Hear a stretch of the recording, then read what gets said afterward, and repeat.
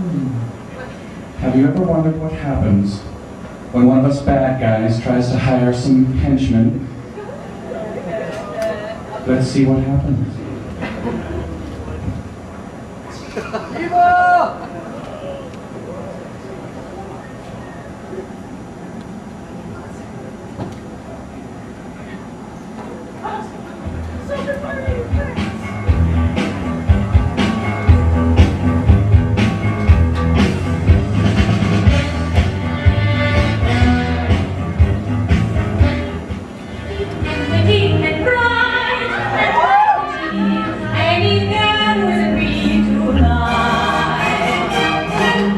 I didn't see you there. Come on in. Don't mention this anymore. May I help you? Hello, I saw the ad today in the Evil Times Daily.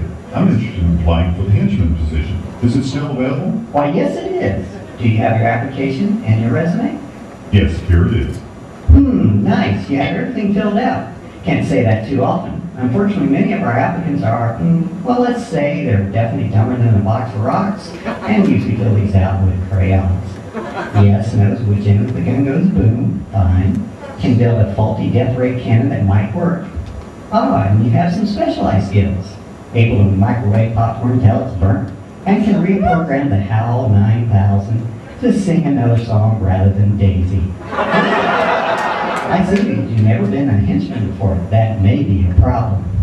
A problem? Your ad stated this is an entry-level position. I'm just starting out. Well, to be a henchman, you need some henchman experience. What? How can you ask your applicants for henchman experience if they're just starting out? Company policy states all entry-level applicants must already be versed in this given field of expertise.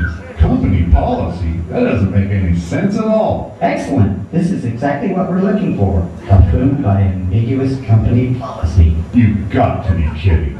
No, we aren't. Is it me or is it Memorex?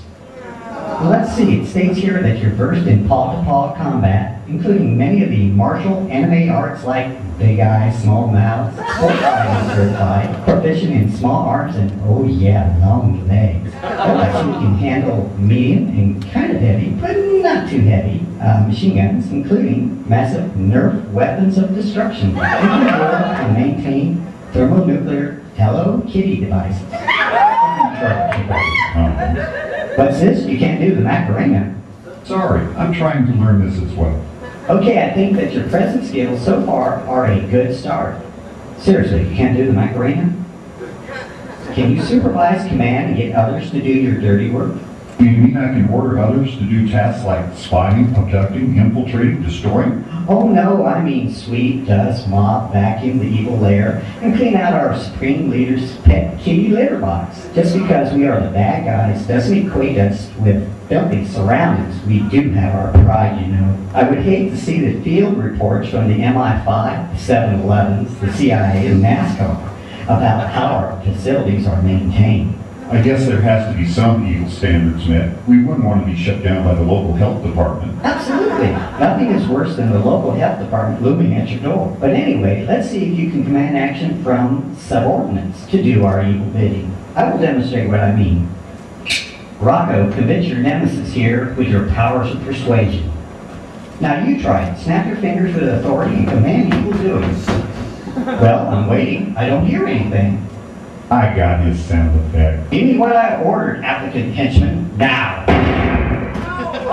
Well, today's my lucky day. I got the Furry Resources Officer's job instead. Let the evil interviewing begin.